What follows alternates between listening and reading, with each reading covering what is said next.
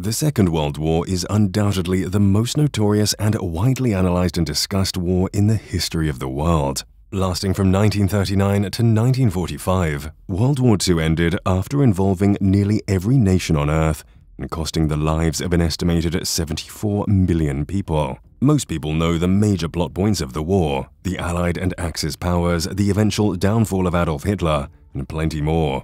What most people are unaware of, however, is the vital role that women played in the way that World War II played out. Let's get into it.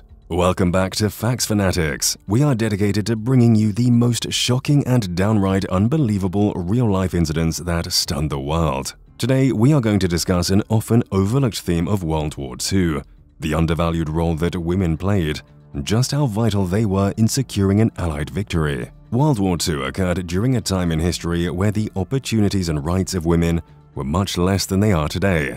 While the average person in the 1940s would probably tell you that a woman's role in a major war, such as World War II, was to stay home and continue to simply raise the children and keep the home in order, they would be severely downplaying just how crucial the role of the world's women were during the time. While the responsibility of continuing to raise children and work to upkeep the home was a chief priority for women who saw their husbands go overseas to war, there were plenty of other duties carried out by the world's women during the time, including military involvement and fulfilling traditionally male-driven work roles. Let's take a look at a few of the many women heroes of the Second World War. Jane Kennedy, a U.S. Navy flight nurse, entered her name into the history books on March 6, 1945, when she touched down on the Japanese island of Iwo Jima, making her the first U.S. Navy flight nurse to fly an evacuation mission into an active war territory. She was also the first woman to land on a Pacific battlefield, another impressive feat.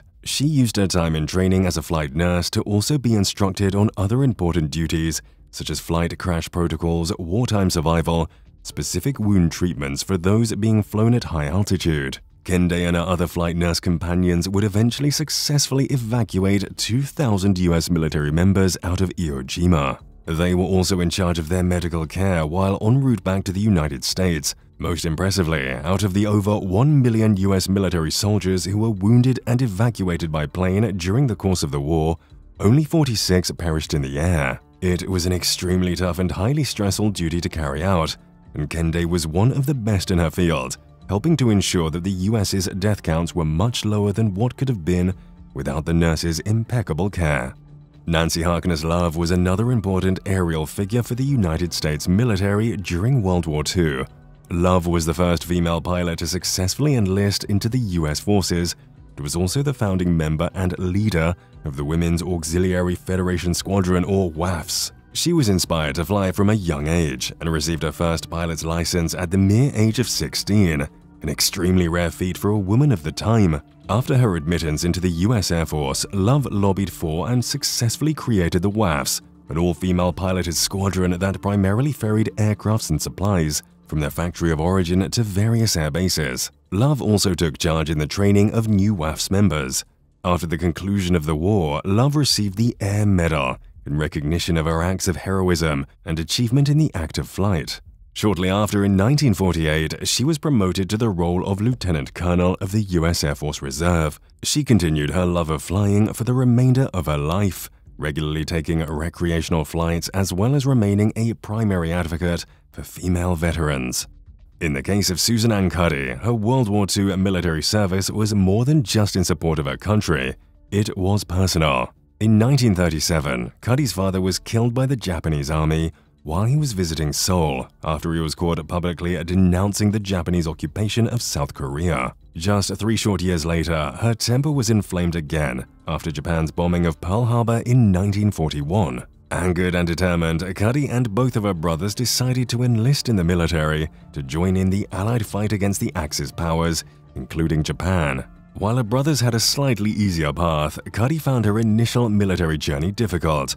Not only was she a woman, she was also an Asian American, a demographic that faced severe and cruel discrimination in America in the wake of the Pearl Harbor attacks. Nevertheless, Cuddy applied to the Women Accepted for Volunteer Emergency Service program to join the U.S. military upon her graduation from college but was rejected. Determined now more than ever, Cuddy applied again shortly after and was accepted, making history by becoming the US Navy's first Asian American woman member. She went on to become a link trainer, responsible for the training of airmen in combat tactics.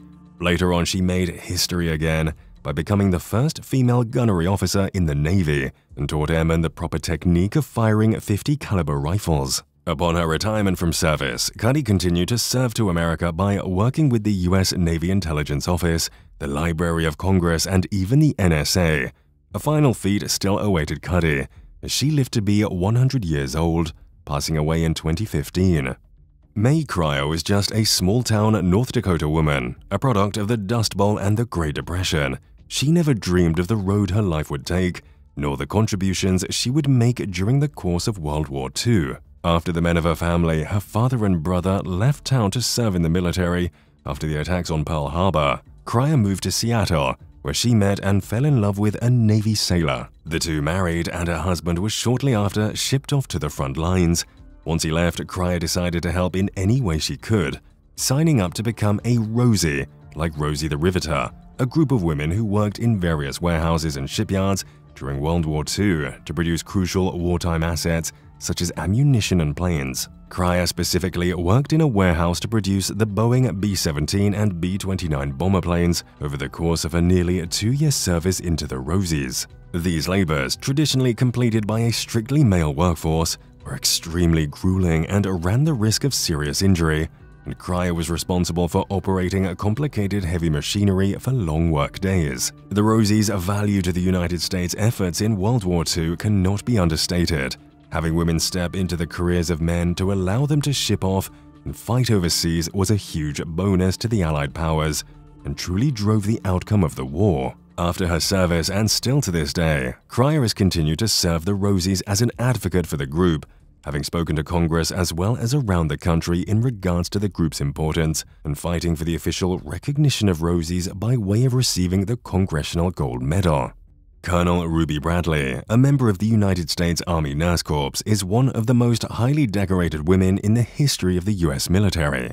Working at a hospital in the Philippines in 1941, Bradley was imprisoned by the Japanese military in the wake of the attacks on Pearl Harbor and placed in a prisoner of war camp. While imprisoned, she worked by providing critical medical assistance to her fellow prisoners and often gave up her rations of food to those who were worse off than she was. This led to Bradley losing an alarming amount of weight, and a newfound extra room in her clothes allowed her to successfully smuggle vital medical supplies into camp while avoiding suspicion. During her time as a prisoner of war, she incredibly performed over 200 successful surgeries and even helped deliver 13 babies. Once the camp was freed in 1945, Bradley had shrunk to a shocking 84 pounds in light of her giving up most of her food rations to the sick and her young children. She earned the nickname an angel in fatigues, along with her fellow nurses, for their incredibly selfless service to those around them. In the years after the war, Bradley continued to humbly serve her country in the US Army.